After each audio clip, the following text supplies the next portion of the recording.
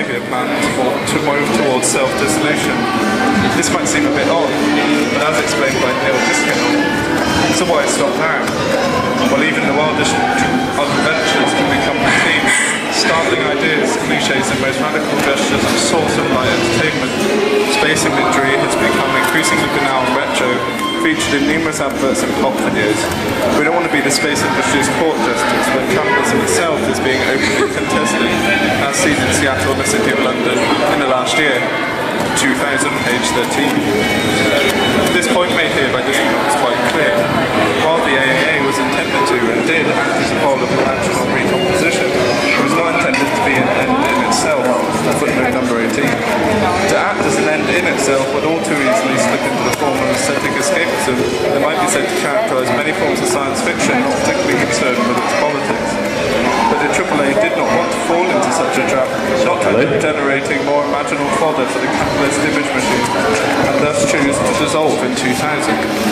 E.T. sold out to the capitalist communication company, but the AAA had no intention of doing so. In other words, the members of AAA sensed the potentiality of space imagery as a point of recomposition at one point, and also realised that such is not permanent technology, it should be better to move on to something else.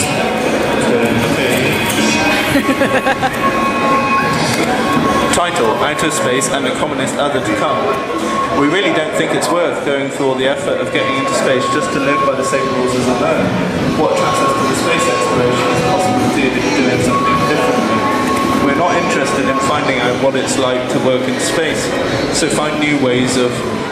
Thus, ERR various times worked on events and campaigns with groups such as Food Not Bombs, New Jersey Anti-Racist Action, Palestine Solidarity, and New Jersey Indymedia Center, and various unemployed workers' unions and community groups in Argentina. Suzanne Césaire had in mind when she observed that if we see a suffering, insensitive, at times mocking being, which can be recognized as our collective self, appearing in our legends and stories, we would seek in vain the expression of this self.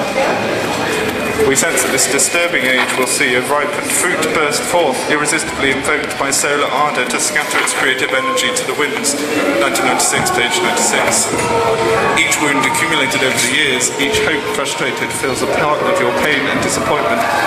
Often I wonder what the heck keeps us going on, despite such hurt affected in a walk that is supposed to be beautiful, trustful, liberating, rejuvenating. I do not know any more or forgot what I once knew.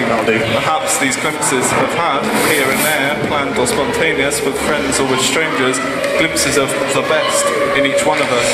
In love, risk, togetherness, joy, labour, and yes, in pain and disappointment. It seems to me that there is no first reason we must hang in there, except the reason we provide for, and with each other in the midst of this insanity that passes for reality left and right. What can I say? But that if we fail to be that reason, at least fail better. Arika. I'm tired, it's 3 AM. The desk is stacked tall with too many things to be done, too many projects that have fallen behind schedule, and ideas that will come to fruition beautifully, if only there was time for them to be. During the past decade in Italy and Spain, I know having spread more broadly, there has emerged a discussion about parity of precarious labour, footnote number 1, describing conditions of unstable, short-term, flexible, highly exploited labour. These discussions and the organising based around them have sought to find new ways or revive and renew existing methods to contest forms of social domination and exploitation found within neoliberal capitalism.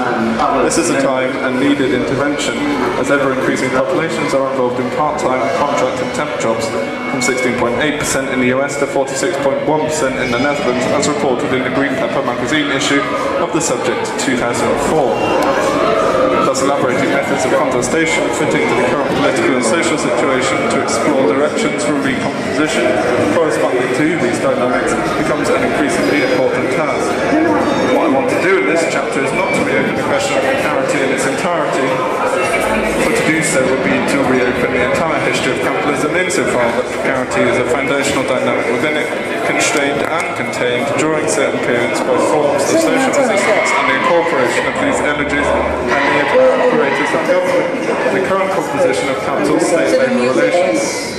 Rather than the question of precarious labour in total, the angle will be to explore precarity at a moment in a trope for movement building, to explore the ways in which it has functioned as part of a point of political recomposition, and the formation of imaginal machines within its compositional state.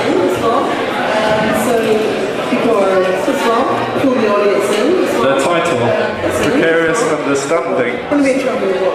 And the audience, we're going to try to pull the audience in as well. We know that preparedness is not limited to the world of work. We prepared to define it as a juncture of materials and conditions which are respect to the sustained access to resources essential to the full development of one's life. This definition permits us to overcome the dichotomies of public, private and production, reproduction, and to reorganise the interconnections between the social and the economic. So the music is... the band will be in there. Yeah, they're going to be doing a cover. Yeah. I thought they were... The cover band isn't Tramway. Oh, right. No, okay. Well, I don't know what else you Thanks so much. Politics in but in some ways the stark contrast between the nature of authority discussed separated by separate makes them appear to be almost totally disconnected conversations. All I say there seems to be two or more apparently discussed in something of Tramway or like this is not Tramway, but actually Tramway is at least in a conversation itself, but rather two conversations ago, different compositions of Tramway.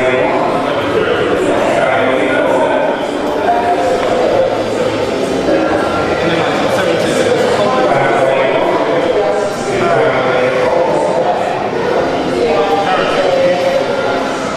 one more thing in this context, it's never a really sensible thing to say when you think about what the kind of security and stability is created by working in a petrochemical factory or an automobile assembly line for 40 years.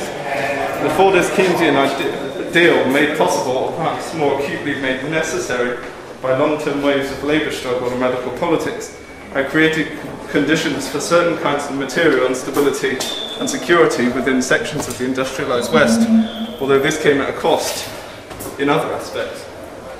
Assuaging working class populations through increased material consumption had long been a feature of this arrangement.